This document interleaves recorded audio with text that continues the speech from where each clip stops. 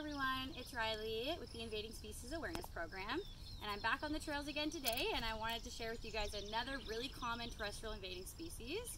So I'm beside a European buckthorn or common buckthorn. Those names are interchangeable. This shrub-like tree is super common across Ontario. It was actually introduced into Ontario for agricultural fence rows and gardening shrubs in the late 1800s, and since then, it's escaped to the natural world quite successfully. It's virtually everywhere in southern Ontario and other parts of Ontario. So if you want to come take a closer look to see what buckthorn actually looks like and some key ID features. So you'll see these smooth green leaves that are finely toothed. A lot of the branches end in a thorn tip, and then they start to produce these berry-like berries here in the late summer. So why buckthorn is an issue, again, like most terrestrial invading species, it forms dense thickets, weeding out and shading out all other wildlife and native flora and fauna around it. So as you can see around me, this habitat is relatively open field habitat with a lot of nice hardwoods growing.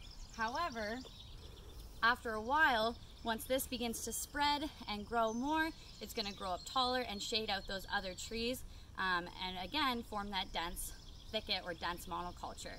It also is a big problem with agriculture, as it can be a host species for a lot of different invasive insects and invasive diseases that have negative impacts on our agriculture. So when it comes to preventing the spread of this really common terrestrial invading species, again, number one, we want to make sure that we recognize what it is and know how to identify it, which we just chatted about earlier.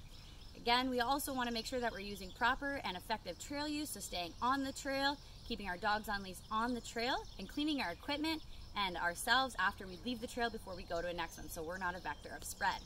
We also want to make sure that if you are disposing of buckthorn, you want to dispose of it properly, so you're not putting it into the garden waste for it to just spread again.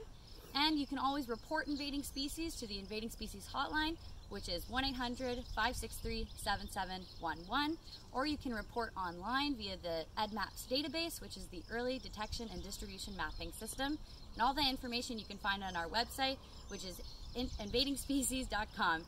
Thanks everyone, I'll see you again soon with some more terrestrial invading species.